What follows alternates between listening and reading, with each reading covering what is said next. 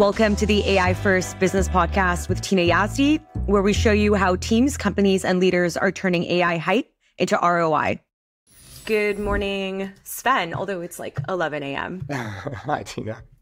Hi, Sven. Just want to give a quick intro about Dr. Sven Jungmann, kind of what he does and what brought him to this episode today. So the description from your LinkedIn is machine olfactioned founder, CEO, doctor turned entrepreneur who brings together business strategy, evidence-based medicine, and technology. And just to give a little bit of context to support that, Dr. Jungmann is pushing the boundaries of healthcare. He is really redefining what it means to be a doctor today. In his pursuit of sustainable, affordable, effective, and equitable healthcare, he has combined his background as a physician, which includes degrees in public health and policy from Oxford and Cambridge, and being a visionary entrepreneur.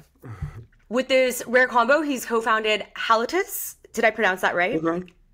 Where he currently leads the development of cutting-edge breath analysis devices for disease screening. We're going to talk a little bit about why that's such a difficult problem to solve. And by combining his work in artificial intelligence and machine learning with digital health, Dr. Jungmann understands what it takes to navigate the intersection of healthcare and technology. Dr. Jungmann, welcome. Thank you very much, Tina. Yeah, there's a couple of quotes that I wanted to share to frame this episode that I found on stuff that you liked on LinkedIn. One quote is about slightly biased prediction of where healthcare is headed next from Adrian Ayoun, who's the founder of Forward, which is a telehealth company. He said recently, slowly but surely, we are just migrating every single thing from doctor and nurse to hardware and software. In fact, we don't even believe a doctor's office should exist. So that's like a really clear point of view. There's a post by Dr. Victor, I'm going to skip his last name because I'm worried I'm going to mess it up, regarding feelings of guilt for people transitioning out of the medical clinical side of things. And his post said, we need individuals who are brave enough to leap into the unknown and continually reinvent themselves. If you are among those who really want to make a difference to humanity, you are urgently needed outside the bedside too. And I cannot think of a better individual that fits this description than yourself. So over to you. Can you maybe tell us a little bit about your story and also Halitus and what you guys are up to there? Yeah, with pleasure. So maybe first of all, the first quote, and I guess you and I share a similar sentiment, right, is of course exaggerated, but there is a strong tendency of changing the center of gravity from the traditional healthcare brick and mortar system into the everyday life of people. And it's for various good reasons. And we can do it now thanks to data. And secondly, I believe that what I still hear a lot from my colleagues is that they always think we just need to throw more bodies at the problem. We just need more doctors and more nurses and it's going to be fine. But there are, first of all, it's not going to happen because we're not going to have these people. And secondly, it doesn't solve all the problems. It's going to be incremental innovation, but we fundamentally have to change some things. And I think thinking about what is it that we can turn into hardware and software, bring closer to people's lives, etc., is something that's really close to my heart. And so for myself, I started my career in medicine, realized quite early that I would not really want to grow old at the bedside, partially because I felt I can have a much higher impact elsewhere. It's beautiful if you have the time to properly be with a patient and have that one-on-one setting. Often it's not so beautiful because you're so restricted that you can't really do what you wanted to do. But at the same time, it does not scale, right? There's only so many people you can help. And most of the healthcare systems that I have seen, I felt were hugely inefficient. So you waste a lot of your own lifetime doing things that you don't even need to study for. While everybody is wondering, where's the doctor? Why am I not seeing a doctor? And the truth is, well, the doctor's trying to find printer paper to get a fax sent that he or she can then type off into a computer. And so these things are just hugely frustrating. And I wanted to create a system that would make me want to work in it. So my first stint was, my first attempt was trying to go to public health policy. Felt like I'm not going to find a spot where I can really be outcome driven and really make a change because it's too politicized quite often. And then discovered the whole world around entrepreneurship and digital health as something where it's your job to be disruptive and to be the odd one out, and where you can, the beautiful thing about AI and digital and so on is, and it goes back to the quote, is that you cannot just reduce inefficiencies, but you can fundamentally change the way we go about things, right? From reactive to proactive, from centralized to decentralized, etc. Can I just ask a question about, just before we move on? You said that on one hand, it is a beautiful thing if you have the capacity and resources to spend the time that you'd like to and you feel need to spend at the bedside with patients. But on the other hand, it's not scalable. Just maybe jumping ahead a little bit. Are those things mutually exclusive, or do they actually necessitate each other? Like, you cannot free up doctor time unless you actually make things more scalable. I'm curious what your thoughts are. Yeah, that's so true. Even the moments when you really have undisturbed face time with your patient, even there, you're wasting a lot of time. Because, for example, you keep explaining the same things. Like if you're in oncology, you keep telling everybody, if you have a fever, cough, or something like that, come to the emergency room, don't wait it out. And then you explain that over and over again. And that could just be an online video that you just display, like things that are completely normal everywhere else. We're just not doing it, right? So absolutely right. And I have another question just before we move on. What I skipped mentioning, because there was already so much to cover about your background, you actually were in the military as well. Is that right? Just out of curiosity, does that military background have some influence, do you think, on your focus on being outcome driven?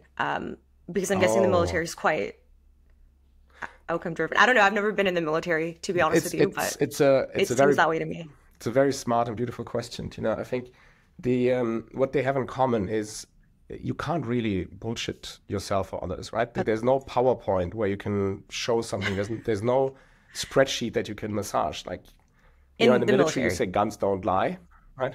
Yeah. In medicine, you also say bodies don't lie, right? There is something that's fundamentally real, and you will see if your patient's getting better or not. You will see if your platoon survives or not. It's very straightforward. If you're up in the mountains and you don't know how to tie the knots, you don't know how to navigate, you are in deep, deep trouble, right? So people are from day one going to be very real with you, very, very focused on really knowing what they're doing. And that, definitely. The only thing that matters is the outcome. I mean, of course, you have to be ethical on the way to it, but there's no excuse for not making it.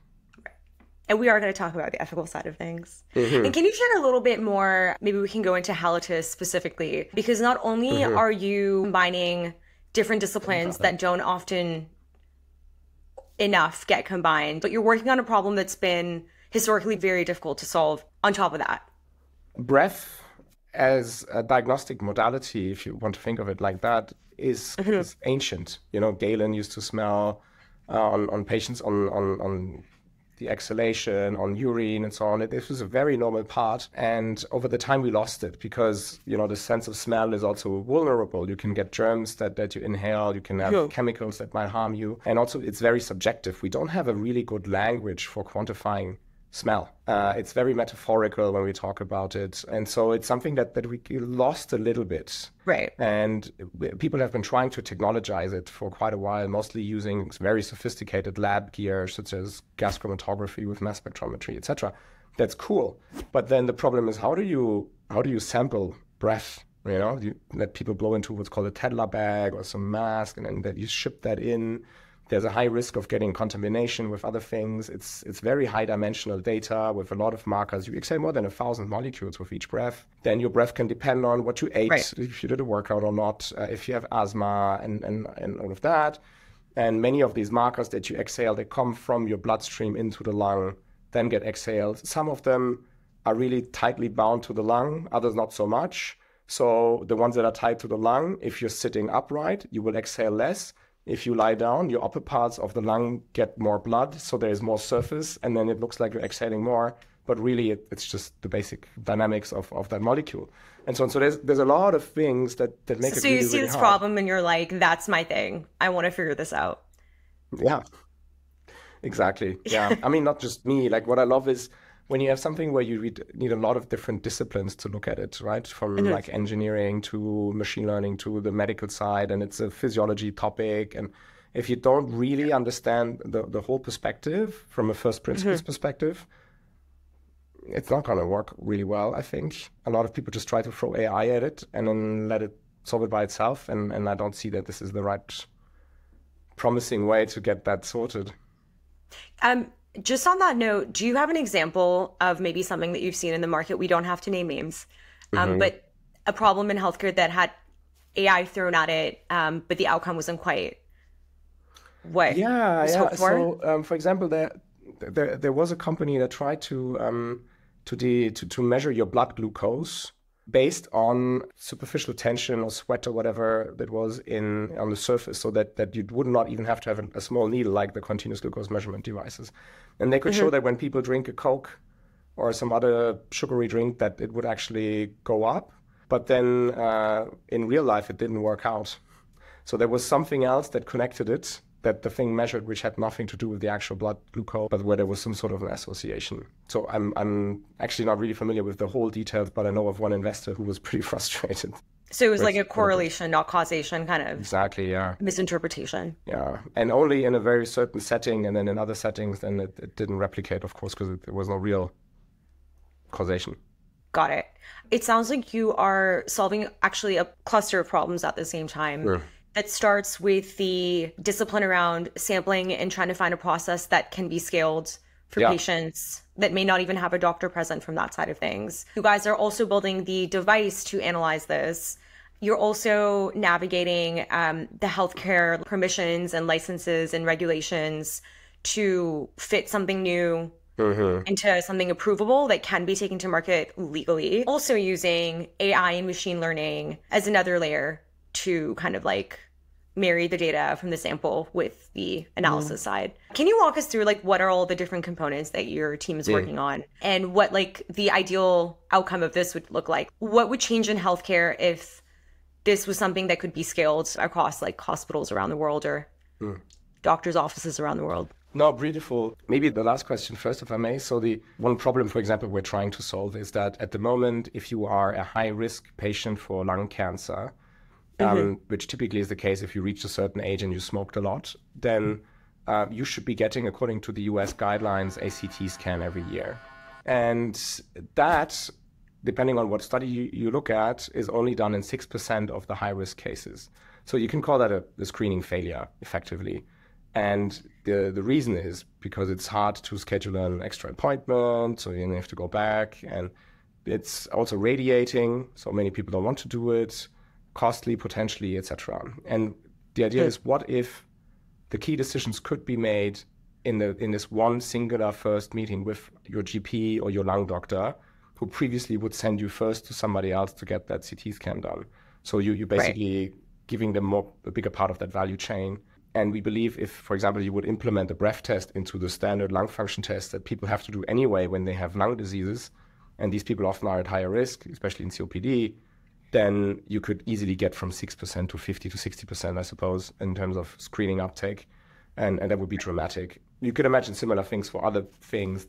These biomarkers that you can find in the breath have been associated in very rigorous studies with a lot of different diseases. And these diseases range from all sorts of cancers, ovary cancer also, to neurodegenerative diseases, infectious diseases, and autoimmune. So there's a broad range of things you could potentially detect.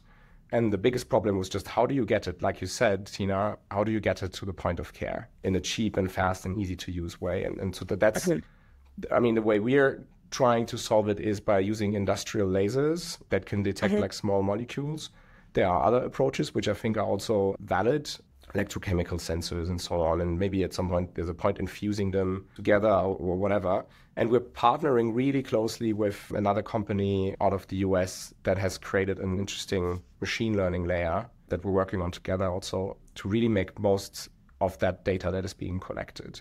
And there you have big topics around signal-to-noise ratio management, because the molecules we're looking for, there are particles per billion, particles per trillion concentration. So you're really, really trying to find the needle in the haystack. Dogs can do that. Some humans can do that, apparently. Yeah, I mean, there's this woman that could smell that her partner was developing Parkinson's, and she has like some hyperosmia, and they've been doing studies with her. But, you know, you want to have something that you can kind of quantify, and people can't really quantify smell so well. So yeah, with that, you end up having a really interesting tech stack that is high performing for signal-to-noise ratio management, for putting in different molecules at the same time. That's the next thing about breath. So you don't have this one biomarker that is associated with one disease, it's often elevated or depressed because of different things. So you need to look at a subset, choose your top 7, top 12, top 15 markers and then analyze them in conjunction to really make sense of it. And that's also an interesting machine learning challenge because it would just probably completely exceed human capabilities of properly making sense of such a data set. And then you have a strong explainability layer. But sorry, please go. On the last episode I recorded, Karthik from Armilla AI, they do insurance for AI algorithms. They insure the systems. And Karthik shared that for many organizations, the hardest part of the process of building an ethical, reliable AI system is establishing a ground truth. Oh, yeah. At the beginning, which kind of you alluded to there, which is never mind like collecting the data and getting the data into something that you can analyze, but it sounds like establishing a ground truth of like what is enough to look for, what should we look for. Can you share a little bit more about how do you navigate that in healthcare? Yeah. So you need a clinical partner that is good. And in our case, so it's a hospital that has access to patients at risk for lung cancer, and they are going, or where there's suspected lung cancer even, and are going into a lung biopsy. And then you compare these people who have a biopsy-confirmed diagnosis with those who don't. And then you compare their breath. And the way we do it, so the term we like to use often in medicine is that gold standard. So what is the number one way of analyzing, of detecting, diagnosing a disease? And you might have a clinical gold standard. In that case, that's the biopsy. You would also, of course, look at some other data and what the clinician finally gives as a diagnosis. And then you can have an analytical gold standard, which is gas chromatography with mass spectrometry, where it just basically sequences the whole breath and looks at all the molecules that are in there. And it's very sensible to compare both. And there's one big problem is that sometimes people say, well, actually, there is not really a gold standard because none of these tests have 100%. So it's more like a copper standard. And in theory, if you only measure yourself against one gold standard, as we are, copper is beautiful though, and you can do a lot. But the problem is if let's say the gold standard is 98% sensitive and you are 99%, then the gold standard will tell you you're wrong in this 1% where you're actually more right. So you have to figure out what can I do to triangulate to get more data to also give evidence where I'm better that I was right and not the previous gold standard. So that's often a little bit of a challenge, and that's where, like having a broad ground truth that also includes maybe other diagnostics, and then at the end of the day, a synthesis made still by a human that annotates it can be the right way forward. They say that a score of 10 out of 10 is for God, 9 out of 10 is for professors, and 8 out of 10 is for students. How long have you been working on Halitus for? I think it's like 2.5 years now. 2.5 years? Something like that, yeah. My question is, in these 2.5 years, what would you say were your top 3 challenges? And were any of them not expected? I mean, this is probably a boring answer, but what surprised me the most was how hard it was to fundraise for this. And people just hate hardware passionately. There's a lot of investors they just don't. As soon as you have atoms in your business model, they're out. And that was really surprising. And even people where you would think, but you come from that world. And I mean, Germany makes a lot of money with atom-based businesses. Why are we completely trying to leave that? So many medtech companies. That was a bit surprising. Also, and you alluded to it, right? So in the beginning, maybe a bit naively, I thought there's a lot of value in creating that device and proving that it works. And just going through that R&D journey, the bar is much higher. They, especially also investors, they will ask you, okay, but what's your go-to-market strategy? What are the price points? You really have to think the whole thing through, because if you don't, you're doing risk stacking. So that means there is the R&D risk, there's a regulatory approval risk, there is your reimbursement risk, there's an adoption risk, there's etc. And these risks don't just stack up with 1 + 2 + 3. It's like risk A times risk B times risk C. And absolutely. And that's something that I underestimated, because I felt, in many of the pharmaceutical world, you test a new compound, you do your preclinical study or maybe phase 1, and that's where you already exited, right, to some big company, and then they take over the rest and they calculate sort of the risk out of it. But yeah, I think in medtech that's a bit more demanding. in the end of the day, it's also more demanding in pharmaceuticals, but Okay, fair enough. surprised.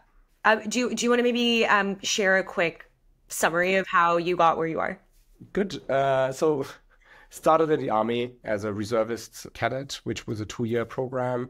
I kind of wanted to stay and never wanted to study. And I thought, it's better to like not sign up for 12 years right away. And then I realized I don't like it, but I wanted to like sort of find a balance. So I MVP'd it, if you will, to 2 years in airborne infantry with like some officer training. And it was pretty cool. But I had a mentor that I truly admire and admired, especially back then. And at some point he came up to me and he said, look, I thought about all of this. Please don't stay longer. You're too smart for this. In the military? Yeah. I promised you all these things, but don't do it. You'll be frustrated. Be doing great. And then when you are in your mid-30s, you will realize that all of this is way too politicized for you to have any impact and a real chance of doing something with your talent.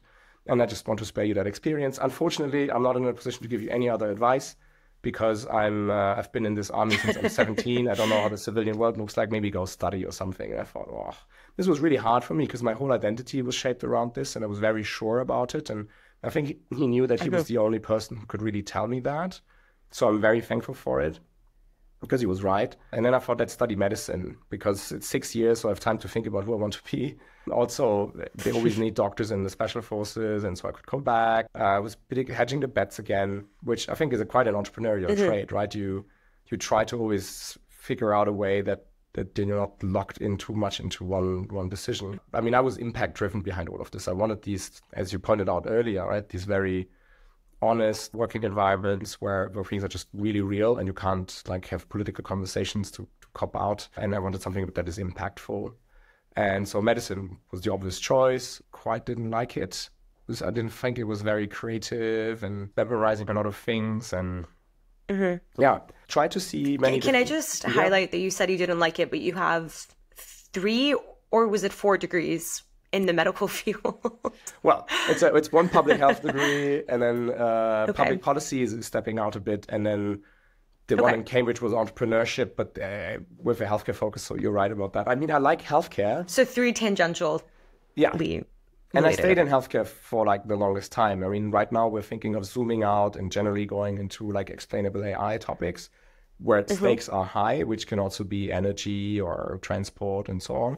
And I'm getting excited about it, but I always liked how real healthcare is and how it sort of has a tangible impact. But you've got a point. It's just that, the medicine in and of itself often feels very scripted. And sometimes I felt like air control agent, that you just sit there and you make sure like nothing's screwed up. But you have to be very vigilant.